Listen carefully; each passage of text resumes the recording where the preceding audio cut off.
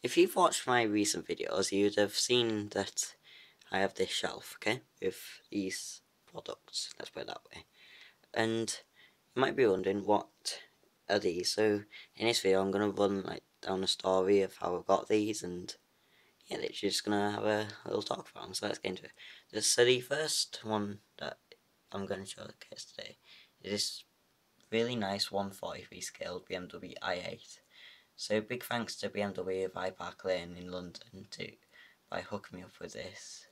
It's a really detailed model in blue, and I just think it looks really nice with silver wheels, and probably how I'd actually spec an i8 if I had one in real life. So the next two are actually the Forza cars.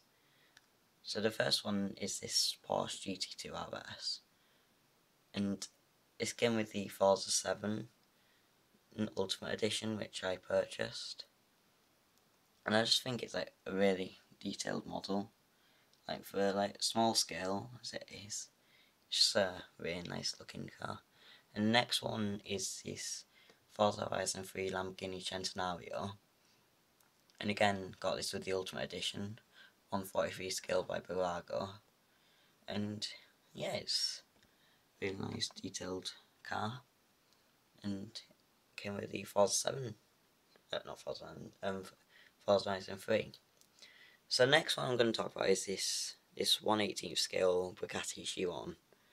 Now, I got this for Christmas last year, and if you didn't know, I actually collect 124 scaled and 143. As you can see, there's stuff up here and stuff 124 scaled, and I've got two 1/18th scales that I'm going to showcase, and I just think it's really good detail.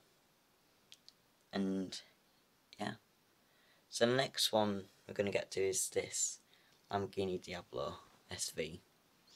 It's in black, so I don't know if you can see it that well, but it's got the SV pinstripe down the side and the wheels. Anyway, let's get into the more unique ones, let's put it that way. So these four, okay? So these four I'm not really going to talk about that much, just because it would take too long and stuff. And yeah, so they're pretty much just trucks, and if you know me, I like Euro Truck Simulator 2 and stuff, and yeah. So the next one I'm going to talk about these three buses right here. Now, let's not really go into this one. This one's here just because I've had it for 6 years and not really just done much with it. As you can see, it's got scratches up there. Anyway, these two back here, I'll just move this that way. Quite rare, let's put it that way, as you can see. And this one's rare. This one, not so much.